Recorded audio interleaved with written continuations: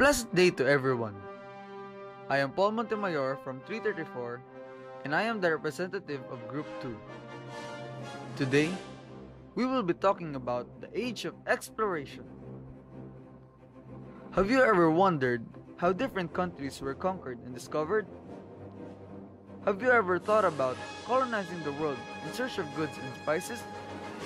Well, Portugal and Spain did. The two rival countries were the forerunners of the age of exploration. Soon after, other countries followed, such as the Netherlands, England, Italy, and France. Many explorers led their countries to great heights at that time, but only few are very well known. In this documentary, we will focus more on famous explorers and what contributions they did for their country.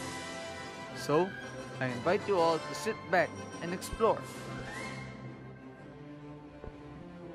The first explorer we will discuss is the ever-famous Ferdinand Magellan. The ultimate goal of all explorers at the time was the Spice Islands.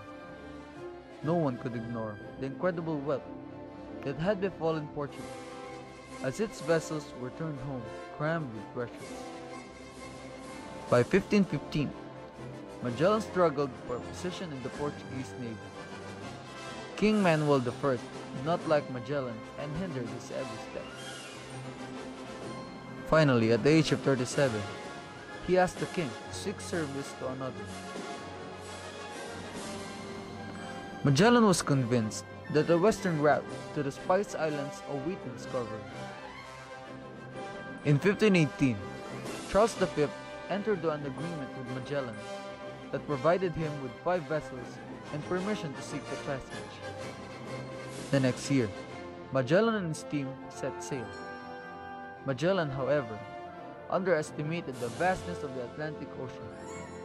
Countless dangers, mutinies, desertions, and long periods of near starvation frustrated the journey before they finally saw the tip of South America.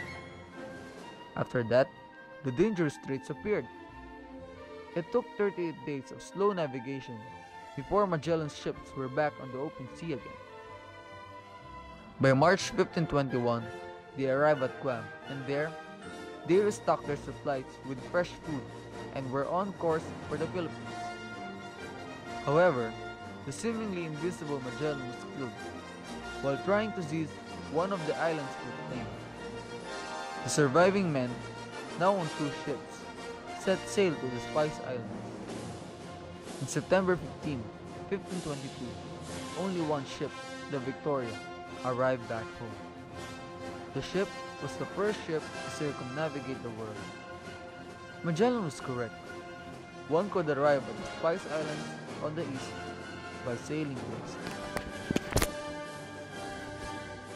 Next up is another great and well-known Portuguese explorer named Vasco da Gama. He was born in 1460 at Sines, Portugal. He was the 3rd son of his father. Da Gama's most famous contribution to the age of exploration is an all-water route to India. Vasco da Gama sailed from Lisbon in July 1497, took a long detour to the South Atlantic, and rounded the Cape of Good Hope. In May 1498, he and his fleet reached India.